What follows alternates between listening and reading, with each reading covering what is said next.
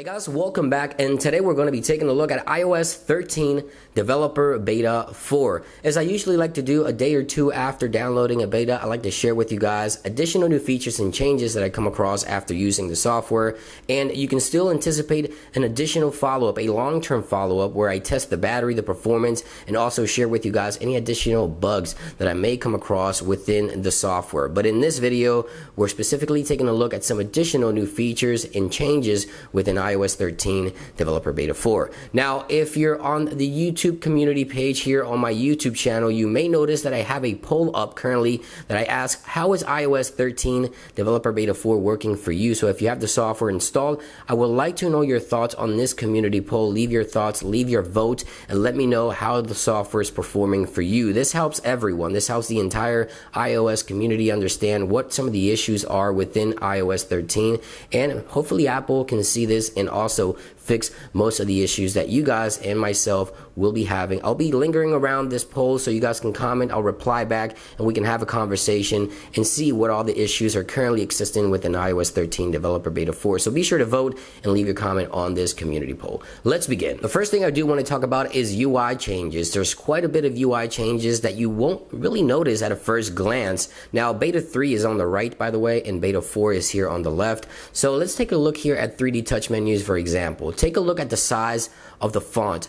Definitely smaller in Beta 4, and this translates through the entire OS. I'm not sure if this is a smart move or not, but Apple has definitely changed the size of the font, make it smaller and more compact. Now they've added additional menus. If you didn't watch my initial coverage, the rearrange app icon settings here with 3D Touch allows you to rearrange your applications a lot easier in iOS 13 Developer Beta 4, and you can see that the shadows behind the 3D platters are more pronounced, right? So we see here that Bluetooth, a Wi-Fi, cell, and battery have been inverted as well and more compact in Beta 4. You see there that the battery's at the bottom instead of at the top, Bluetooth at the bottom here and now at the top. Now let's jump into settings here quickly. There's something I want to show you right here, what I mean by more shadows within the backgrounds of specific settings. You see here that the search bar is now more pronounced. You see a shadow, sort of a grayish gradient to the back. Before, it was just search and you couldn't really tell where you were supposed to tap, but now the actual shadow highlighting the search bar. All the menus are more pronounced. You can see them easier, specifically within dark mode. There's more spaces in between the menus and everything just seems a little more compact. So definitely changes around the entire UI with the fonts, the shadows, and the menus. Now let's go ahead and jump into the messages applications. There's quite a bit of changes in here as well. If we 3D touch in Beta 4 on a conversation or a message thread, comparison to Beta 3, we see here that we have quick reply options. That's it. In Beta 4, we have reply via messages, calls, video calls, email this person, or make payments using Apple Pay. Third-party services are also integrated, so you can make phone calls using Skype, video calls using Skype, reply via WhatsApp. All these menus, as long as these options are available on your device with the applications enabled, you can do that within the message thread by simply 3D touching. Now, if we go to the actual message itself, we see here that the actual voice dictation button or the actual voice message option is different. We have a little microphone here. On this one, we have sort of a wave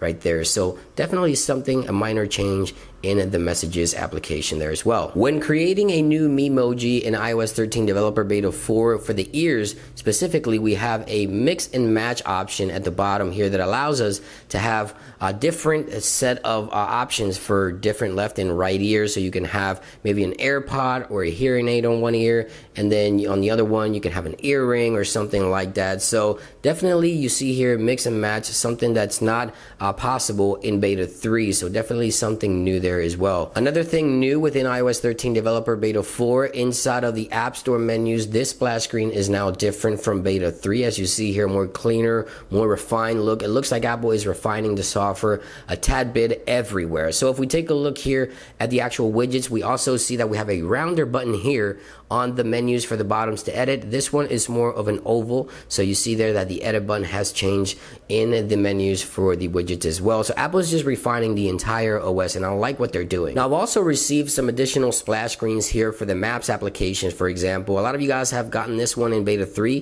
For whatever reason, I've received it in beta 4, but it gives you more information of the Maps applications. A look around, which is exploring using 3D imaging within Apple Maps. We have favorites and collections. We have series suggestions, sort of explaining everything within the Maps application.